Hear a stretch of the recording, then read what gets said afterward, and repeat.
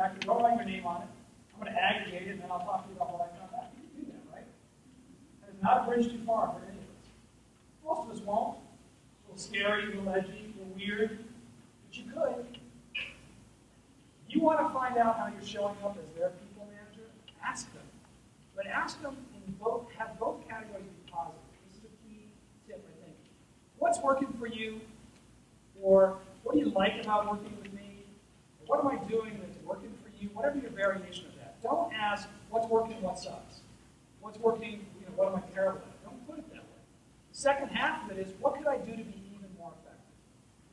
Listen to how that sounds.